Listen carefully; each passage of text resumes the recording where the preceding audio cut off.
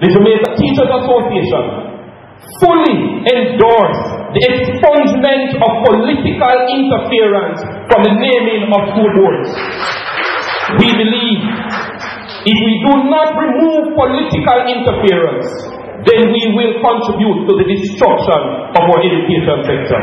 And as members of the JTA, we stand resolute to protect the integrity of our profession, the children, and the future of Jamaica land we love.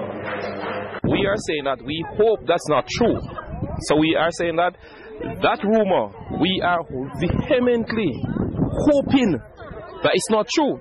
But if it is true, we want everyone to know that the Jamaica Teachers Association will never support the dissolution of the National Council on Education.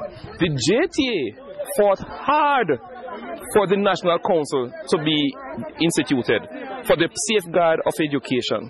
What we are fully in support of is the total removal of political interference and allow the National Council to operate with the freedom of selecting boards, chairmen as well as the other nominees, so that the education system can benefit.